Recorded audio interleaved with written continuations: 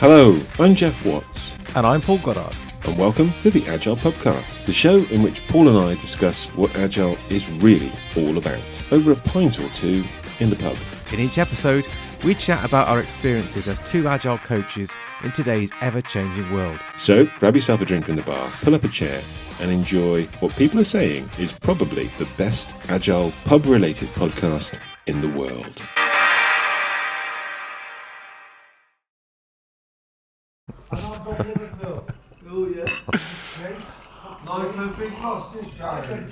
All right, it's gonna be fun. So, what you got there, mate? Oh, this is Thatcher's Blood Orange. Very nice. It's very pink. You've had that before, haven't you? It's like, I think you've like had that on a Iron recent Brew. Pubcast, actually. Yes. Like Iron Brew. I think it was. Yeah, it's we've had it. I've had it in a Cheltenham Pubcast. In a before. Cheltenham one. Okay. Can't remember the pub, but it's But it wasn't this one. We're in the Bayshill today. I'm having, what's it called? Horizon. I'm having a pint of Horizon from Woodworth Brewery. Very English ale. Room temperature. Oh, is a little it? bit of froth. Quite nice, quite nice. Yes, we're in the Bayshill in Cheltenham, which is quite an old pub. It's gone through a few incarnations. I think it's been redone a few different times. Yeah. They used to have, it used to be known for having a full, floor-to-ceiling mural on the wall inside. Really? Yeah, but then it got taken over by another landlord, and they painted over it. What, in this room somewhere? I think it was in the main bar in this bar. area. We're in the back. We're at the back. In the back room. Try not to cause a disturbance. Failing. Got a bit of a crowd.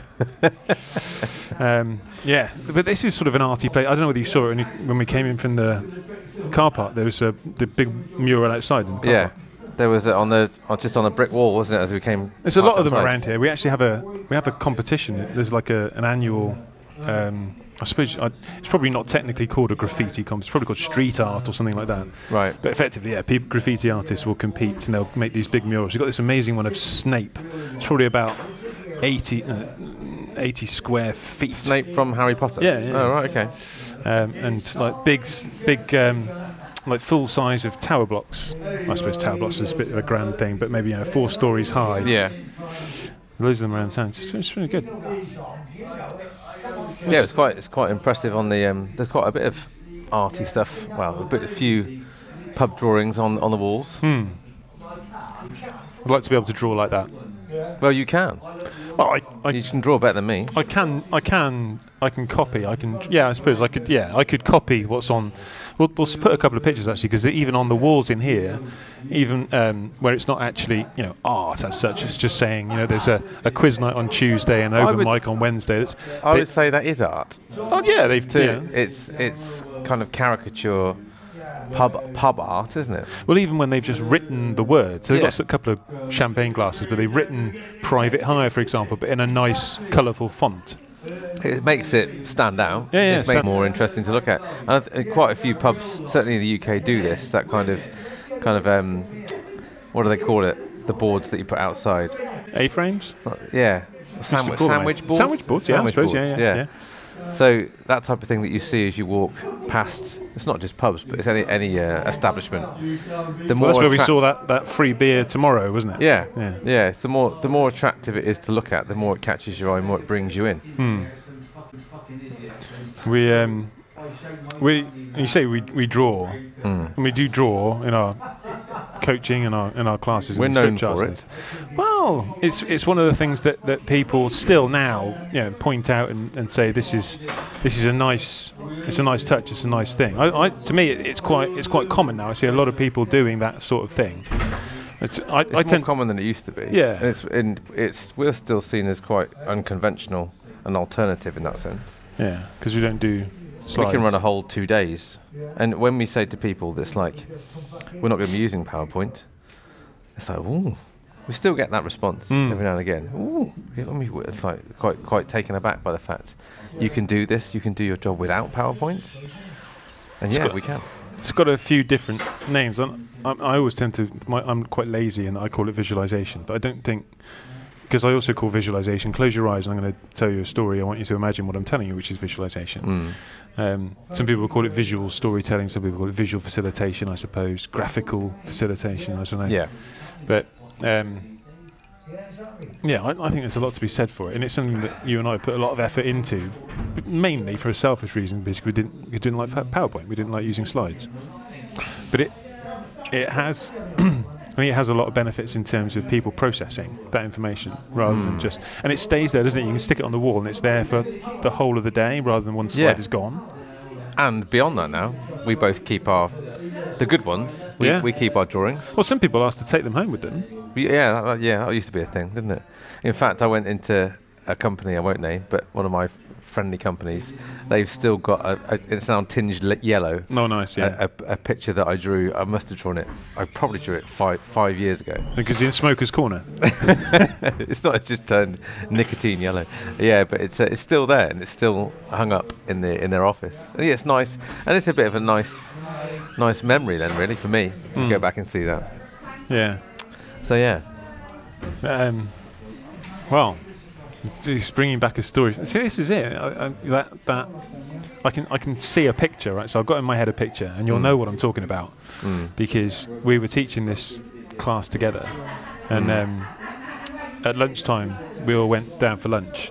And I came back from lunch early, and one of the guys was in the room, and he was just putting one of my Newland markers back on the table. He said, "Oh, nice pens, nice pens." Yeah, I like them. These big fat marker pens. Yeah. For those of you that don't know. Anyway, didn't really think anything of it until a couple of days after the class, and a couple of the people on the class were sending LinkedIn connections, and then I got one from this guy, and his LinkedIn profile was him holding my Newland pen in front of one of my flip charts. No. Because he'd pretended that he had drawn the flip chart that I'd created. Really? I mean, I'll take that as a compliment. I know, but it's still it's a little bit devious, isn't it? Well, it's a little bit, you know. I thought it was a bit weird. It's also, kind of stealing someone else's thunder. It's like wearing someone else's clothes and claiming that they're your own. Yeah. Strange. But I mean, I think it takes some degree of bravery to do that in the middle of a training course when you could have walked in, and you did walk in at any moment. But it's not like I was never going to see it either. No, I know. It's in the public domain. How strange. But I suppose it goes to show how much people see the value in being able to do that. It's a skill. And a lot of people are a lot more talented at it than you and I. Love the people that can do it from their heads, Yeah. So I can, if I'm going to do it, if I'm going to draw something on a flip chart, first of all, I keep it really, really simple, a really simple shape. But also, I'll probably copy something. If it's something I haven't done before, then I'll copy it. I'll do a Google image search. Yeah. I was taught a bit of a tip on this one, which was if you're searching for fried egg or something, then put fried egg icon. Yeah. Right. So otherwise you just get an actual photograph of a fried egg, which isn't as easy to copy. Okay. So do that. Or maybe I've got an album on my phone which has pictures of flip charts that I've done, but also ones that I've seen other people do as inspiration for fonts or images or something like that.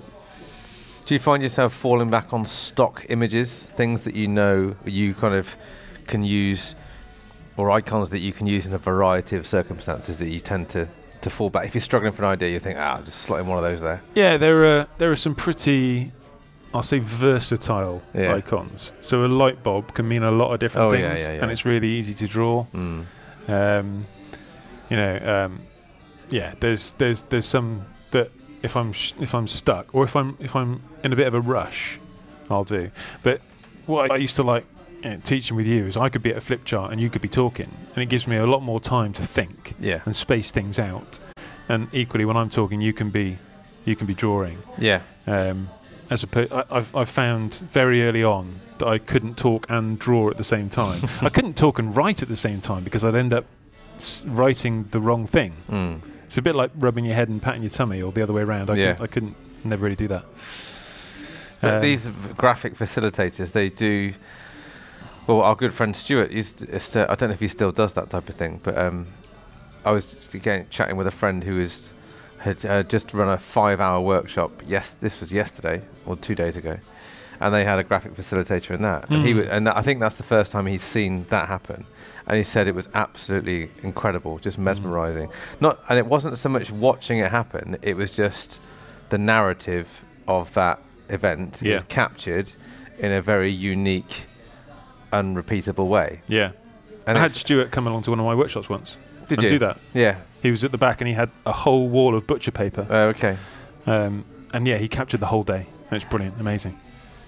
Chris Stone ran a Scrum Mastery Pathway class this week. Yeah. And he had a graphic facilitator on there capturing and creating visuals of it for the class as well. I thought it was brilliant. Yeah. It is good. It's a great skill, and it's pictures tend to stick harder than the words, don't they? And almost to the point now, me and you could be co-running a class. You'd be drawing. I'm pretty sure that maybe this is just me, but I'm pretty sure people might be looking at what you're drawing rather than listening to what I'm saying. Maybe that's just my imposter syndrome. I don't think it's either or, but I think their focus. Their focus is probably on the drawing, and it helps the words go in more subliminally. Whereas if they're just looking at your face, bit like, no offence. No, none taken. But it's also a little bit like the RSA Animate stuff as well. Definitely. Because I remember, I mean, it's because I've watched them over and over again, but you do remember the imagery of those videos, and that helps you stick the maybe not the exact words, but certainly the thread. It helps you stick the thread together. Yeah. Oh, I know. So you've also got, like I've got. So we've probably mentioned this many times before, and we've sent a lot of people their way for no commission, by the way. But we've sent a lot of people to this company called Bicablo. So I don't know, 12 years ago maybe. It was a long time ago, wasn't it? We had Martin. Well, you would. Where did you get the original? From the Scrum Gathering in Amsterdam, and I saw some flip charts on the wall. Is that what it was? 2010. Yeah. Well, I think so. That was 2010 Amsterdam. Yeah, I saw some flip charts on the wall. I said to the person, I wish I could draw like that. And they said, I can't draw. And I said, obviously you can. And they said, no, I've just been taught how to draw some simple shapes by somebody and a bit of shading and a grey pen. I said, well, I'd love to do that. And he said, oh, go and speak to Martin Houseman. So I spoke to Martin was there, was he? No, he wasn't. He gave me his details. So I emailed Martin and said, can you come over and teach me how to do this stuff? He said, yes. But as with any quality professional, doesn't come cheap. No. So I had to... well worth the money. Had to get rope a few more of us in. 8 more people so that we could split the cost between us. Got him over to Birmingham, a dodgy little hotel in Birmingham that we hired out. Yeah. And 2 days, and he taught us how to draw these simple shapes and framing, and it was amazing, absolutely brilliant. And from that course, I've still got the pictures from Have you? Yeah, still got the pictures. And I then I created on sort of half index cards about 100 different symbols that I thought I can use these, and I carried them around with me in my laptop bag so that I could pull them out and draw them when I needed to. And it's taken them a long time, but they finally entered the 21st century and they created an app. Bicablo app, yeah. So they've got, and it's free. You can get 55 of their most common icons just on your phone for free. Obviously, you can buy other. Because they used to have it in like a book format. And I've got 2 of them. Well, the ring bound. Yeah. So if you're interested in that, having that on your phone, just you can scroll through really, really quickly and copy some really simple shapes just to smarten up your note taking, or even if it's just in your own notebook, not on a flip chart, just sketchnoting they call it, don't they? Yeah. I'll tell you what. I'm gonna reach out. I'm gonna send them a message and see if they'll give our listeners a code. What, to get them on the app? Well, yeah, I reckon we've sent enough people their way over the years, and I'm gonna ask them. So look in the show notes. They may say no, in which case we'll cut that bit. Bicablo, graphical facilitation. Martin was his name. Martin Houseman, yes. I remember he started the whole session, and he got us all to sit down, and he said, "Draw a dog, a cat, and a mouse." Do you remember that? I do. And we were like, "Oh, this is so stressful." And then he gave us like 3 things to do. I remember the one I remember was a mouse. Like a semicircle. Yeah, just a semicircle with a line and a dot. Yeah. As we were all trying to draw this artistic, kind of mouse type features, he just said a semicircle, like a curl for a tail and a dot for the eye, and that's a mouse. Dead simple stuff. Yeah, simple is a lot of it is a beautiful. lot more simple than we actually think, and really effective. There's studies out there. Again, I'm gonna have to research this and put some links in the show notes. But yeah, there are plenty of studies out there that show not just learning. If someone is trying to teach you, but they teach with images as well as just words, that you learn more and retain more. But also, if you're teaching people, the illustration side of things helps you learn and get the message across. So if you're taking notes and you can add some images, you can add some hooks. And if I ask you to remember the ocean, you don't think of the letters O, you think of a picture or an image. Yeah. So so from graffiti to visual facilitation. All right. What else has been happening? Oh, I tell you what. While we're on the theme, I'm going to. Oh, I can't. My phone's recording, but I will. I've got my iPad. Hold on. Let me. We'll pause the tape. Pause. 19 minutes. And I'm going to pretend I'm showing you. A video. So, and we're back. So, I've got this Instagram video saved, and I'll describe what I'm showing Paul. So, there's a woman in a nice, fancy dress, right? Kneeling down on the floor, right?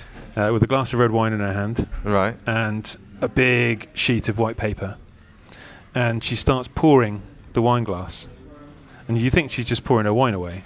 But then she just starts swishing it around, and it doesn't take long. There's a bit of a time lapse there. But effectively, she draws a self-portrait out of wine, and it's incredible. It's incredible. Wow. Actually, I can show you one here, can't I? So she pours herself a glass of wine. She starts pouring it on the paper, and just with the bottom of the glass, she's just just one hand. She's having a drink. Have a drink, a little sip. Bit of a paintbrush. You start seeing and it starts to seep into the paper. Oh my days! This is just with red wine. There's no colour in it. It's just one glass of red wine. Well, she's going over and over it again if she wants to go darker. That's incredible. She's using her fingers and a. Or not, she's doing in there. She's adding some yellow there. That is amazing. Well, I know a lot of people that would say that's a waste of wine, but I think that's a pretty, it's a pretty impressive picture, right? We'll give her a mention. What's her name? Martina. So Arts Flu is her Twitter handle. Arts Flu. Wow. I don't know what her actual name is, but that's incredible. But so I'm putting that forward for my champagne moment of the week, by the way.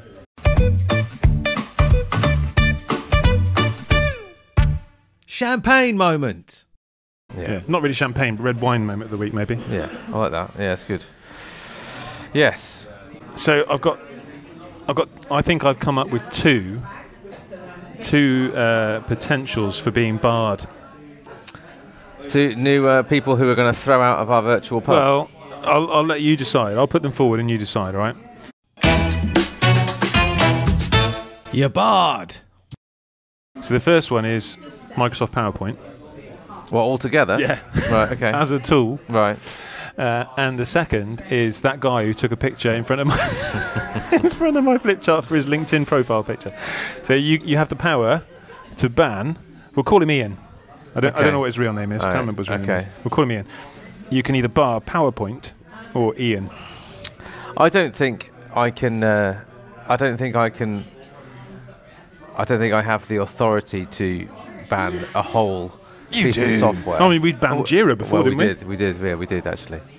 But from a balanced argument point of view, there's an aspect of PowerPoint. Even if I'm saying that, see, I use Canva now instead of PowerPoint. Okay. If I just want an image, I used to use PowerPoint just for a static image. Yep. And because it's easier to drag and drop stuff, but I use Canva for that now instead. Anyway, so. But I still think PowerPoint has maybe a wider use. It could be used well. Yeah. Just because it's abused. However, the sheer gall of someone to stand in front of someone else's flip chart and hold their pen and pose. Did he do? Is it a selfie? Did he take his own picture? He must have got someone else to take the picture. So there was two. There was a conspirator as well. Yeah, I guess so. So the sheer, barefaced cheek, that's the word, to do that on a training course with someone who's drawn something that you didn't draw and then claim it as your own, I think for me is worthy of being barred from my pub. So we're barring Ian. Yes. You're barred. Ian, you're barred. Oh, okay. Sorry.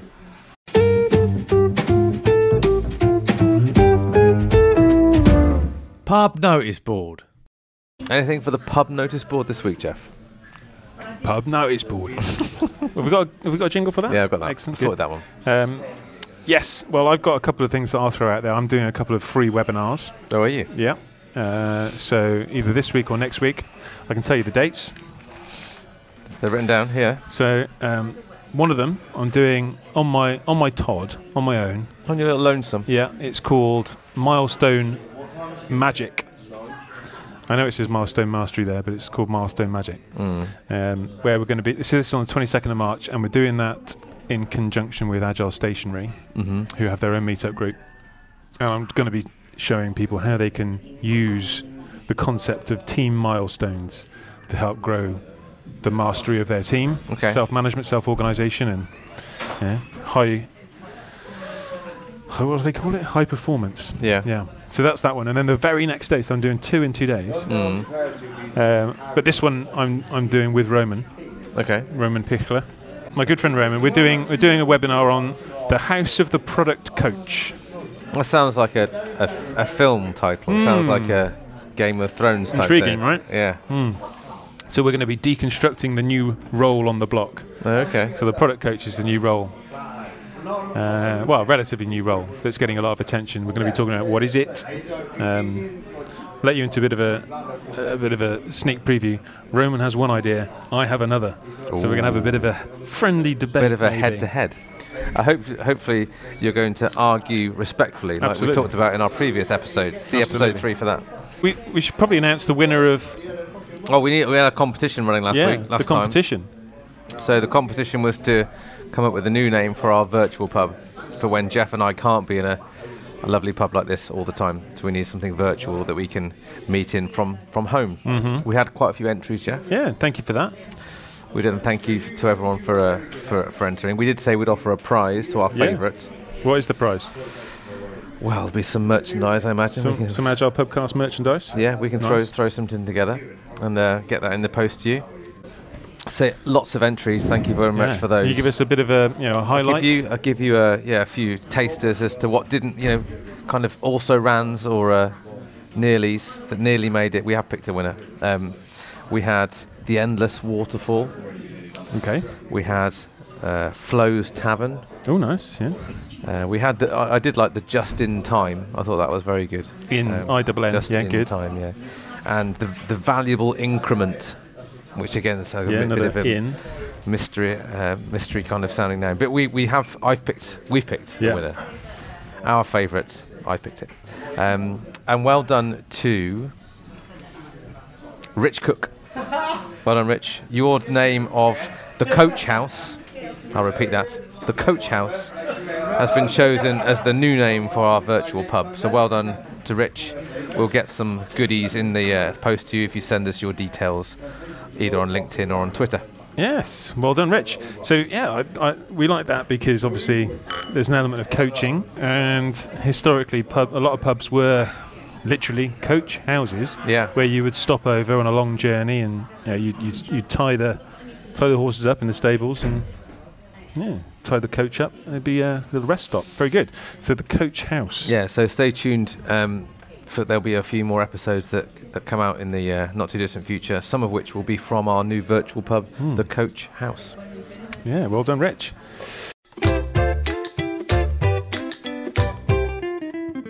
Pub quiz. Are you up for a bit of a challenge? Yes, always, Jeff.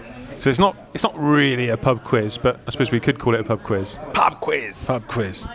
I've got my iPad out. I was thinking maybe we could do a bit of a test. Yeah. And see if you can draw something, and I see if I can guess what it is. Okay. All right. So if I can guess what it is, you get a point. How about that? And so we need to do a bit of a screen record so that we can put it. Oh, hello. What have I done there? Undo. Change the colour.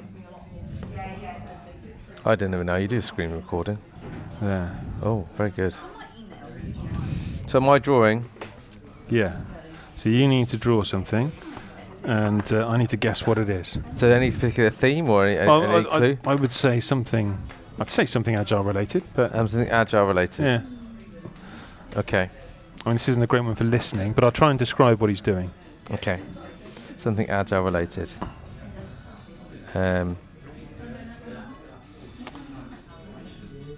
Okay, so we've got a vertical line, horizontal line. Looks like the beginning of a box. Oh, looks like a post-it note. Oh, it's close, Jeff. Or some kind of letter. User story. Yes, very good. Oh, there you go. Yeah, Yes, yeah, yeah. see. So, It's a little. yeah. What else have we got? So that little turned over corner is like almost a universal symbol of a document, isn't it? Yeah, and we were also told that just you could put a little. The idea of So you've got multiple of them stacked together. Lots of them stuck Good. together like a pile of user stories. What else have we got? Oh, well, keep it clean. You've got dirty mind. So 2 circles, a bit like a darts board with a stick underneath it. Oh, magnifying glass. Yes, magnifying glass. Very good. Another versatile symbol. Could mean a lot of things. Could be investigation, could be analysis, could be thinking. I'm ready motoring now. Here comes the next one. Say what you see.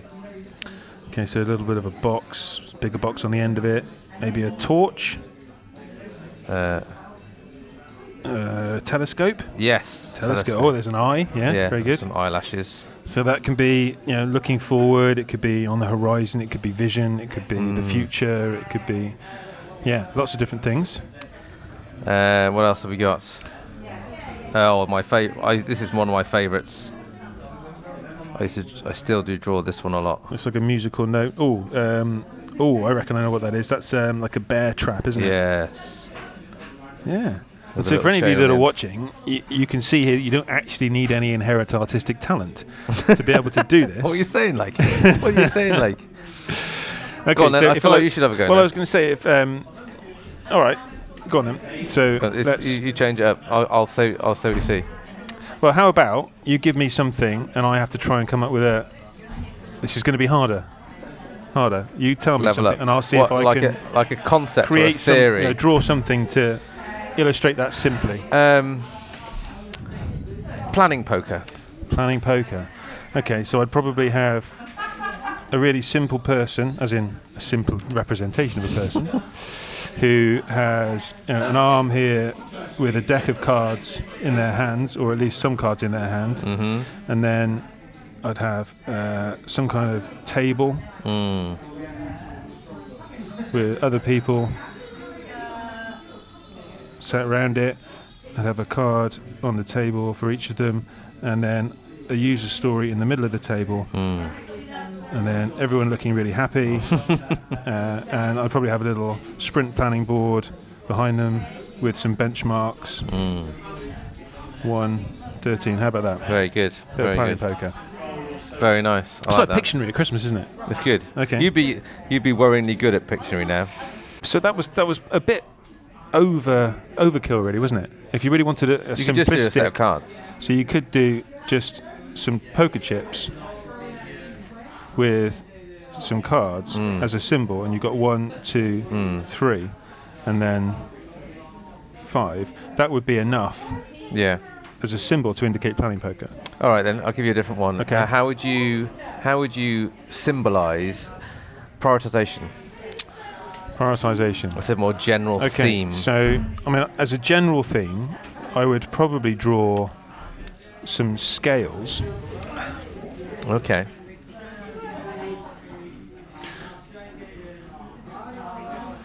Like the balance of justice. Yeah. With different things on it. So you can see that one thing is more important than the other. Okay. So balancing things against each other. Yeah.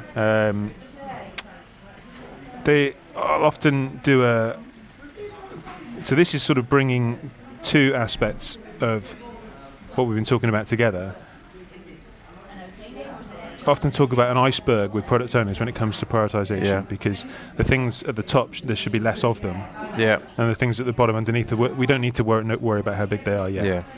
Yeah. So I might use that as a metaphor. Yeah. Okay. Or actually, I'd probably use something similar to that previous drawing of planning poker, because I'd have a user story, and then I'd have maybe some Jeff dollars in the bottom corner to show the value of something. Yeah. Very good. Excellent. One more? Yeah, go for it. All right then. Let's go with your go-to subject, your special subject, the Scrum Master role. Ooh, see, now that's tricky. And I have actually just this is a bit of a plug, I suppose, but it's free, I don't make any money out of it, but I've just released a video that I've had created called The Scrum Master in a Nutshell, which I've collaborated with somebody on. Okay. And so what we ended up coming up with as a representation of a Scrum Master was somebody who had on effectively it's like a superhero costume with SM on it, because that stands for Scrum Master, but also stands and for Superman. Superman, yeah. Right? So they'd have like a cape on them. So that would be my almost symbol. I might throw in, a pen. Yeah. On a flip chart, because they do a lot of facilitation on a flip chart. The one that Paul's picked up the pen now, everyone. So the one that I remember, and I think was I still use, is that one. Yep. He's got the whole team in his hands. So yeah, a person holding up, serving, literally serving like on a platter, serving the team. So kind of a literal representation there of what a Scrum Master is trying to do. Both literal and figurative. Yeah, like it. Yeah, maybe we could test our audience interactivity, and maybe they could. What you can't really do images in comments, can you? I suppose. No, but I think there must be a way. Could they share? What about Instagram? Can they do that? Yes. Use the old Instagram.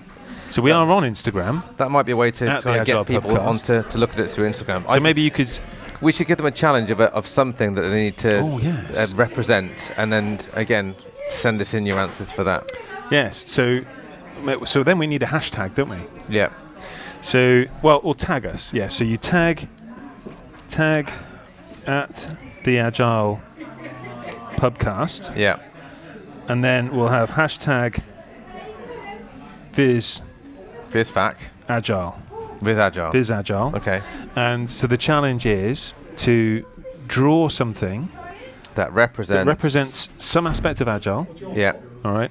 And that you can look at it and you think, I know what that is, without any words. Without having to check the comments. Yeah. Okay. Yeah. And we'll pick the best, and we'll give them another prize. And we'll offer another prize up for that, and we'll obviously showcase and repost the winner, the winning entry. Very good. How about that? Well, there we go. Love it, Jeff. All right. Last orders? Yes. It's that time.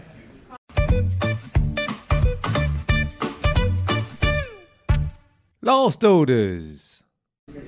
So I did. This isn't going to be very snappy necessarily, but I did hear somebody say, "Don't drink and draw." Okay. But I might actually challenge that, because you and I were quite nervous about drawing, quite self-conscious about drawing. And a lot of people are. They often say, "I can't draw." Yeah. But often, if you've had a drink and you're playing Pictionary, then you let your inhibitions go. And that's true. That's true. So maybe drink and draw, but yeah. And there's a nice drinking. Wrong word. Drawing challenge is to try, and you can try this with your teams at home. You can have this for free. Is to do what they call 5-second scribbles. Okay. So you give. It could be something simple like an elephant or a guitar. Something fairly well understood as an object. Right. Challenge your team to draw it, but they've got to draw it within 5 seconds. And the idea of it's quick fire is it takes some of the inhibition away, because I've only got everyone's got 5 seconds. Yes. Draw as fast as you can. Yes. It's not going to be great. We're not artists. We're just having some fun with it. Okay. Just to get past that first barrier. Nice one. All right. Oh, I look forward to seing the entries in the latest competition. I didn't realise we were going to have a competition every time. Maybe. Who Can't knows? keep giving stuff away, Jeff. Oh, why not? Only live once. Yeah, true. All right. Well, remember, drink and sprint responsibly, and we will see you again soon. Cheers, all. Cheers, Jeff. Hi there, quick update. So, postscript. Since recording that episode, we did reach out to Piccolo, the lovely people there, and they have indeed agreed to give us a wonderful, unique discount code for you to get some money off their visual dictionaries in their app. So go and download it. There's a link in the show notes, maybe even appearing on the screen right now. Who knows? And you can get some money off. Also, little bit of an update since Paul and I managed to convince Martin to come over to that hotel in Birmingham and teach us how to draw. They've got lots and lots of different trained, highly qualified, highly experienced visual storytellers and trainers in almost every part of the world. So almost wherever you are, you can find somebody from Piccolo to help you, whether you're a beginner or you're advanced. So can't recommend them highly enough. Check them out.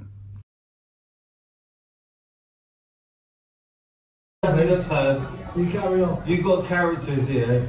You'll make millions. Do you know Coronation Street? We're better than that. And Toby was the best pub ever in Cheltenham, right? So if you want to monitor it, I'll tell you all the internet, what people used to come in. The bloke used to drive up on the pavement outside the pub. The police would come. Oh, you can't park your car there. Oh, why? He said, because I want to park my car here. And he'd come every week and drive the car off, right? So next minute they put cameras. The first pub in Cheltenham and England put cameras. So someone threw a garden gnome through the window. That's. I mean, it's a story, isn't it? No, but my uncle was drumming and it landed on his drum kit. And he thought, oh, I'll take that little bloody thing. They've been in my garden. You need to go on Would I Lie to You? Oh, what I like to see. You need to go on that show. What do you mean, shit? No, you've not seen shit. it. Have you not seen it? No, The TV show. The TV show. I'm not into it, see. You have to tell a story. Yeah. People have to tell whether you're lying or not. Yeah. And if you're lying and they don't think you are lying, you win. Oh. If you're telling the truth and they think you're lying, can you be my manager? Maybe if you let me do this podcast. No, I don't want you. Hey, they can be a manager, Steve. A lawyer is a liar, and a liar is a lawyer. He's in the band, The Crack. So you got a good thing here with us, boys. I always bend this way. Everybody knows The Crack. Look at The Crack, if you can. A lawyer is a lawyer, and a lawyer is a liar. It's a bit of logic. Dublin. Actually got a password. Can you bend that one here? Yeah. We're all got cars now. A lawyer is a liar. Be millionaires. Rodney. And I'm from Liverpool. Oh yeah. Grace. 9.50 plus this child. I can do that. Right. It's nice, isn't it? It's going to be fun. Hey.